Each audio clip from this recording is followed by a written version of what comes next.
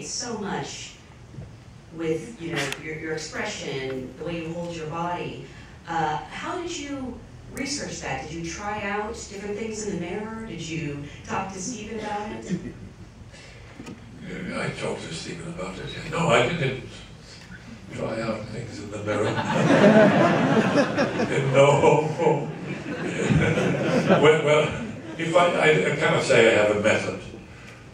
Some actors say they have methods.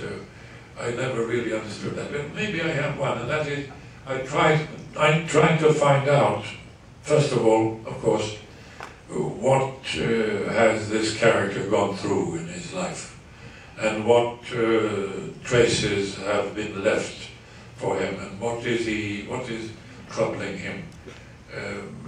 That's natural, that's interesting.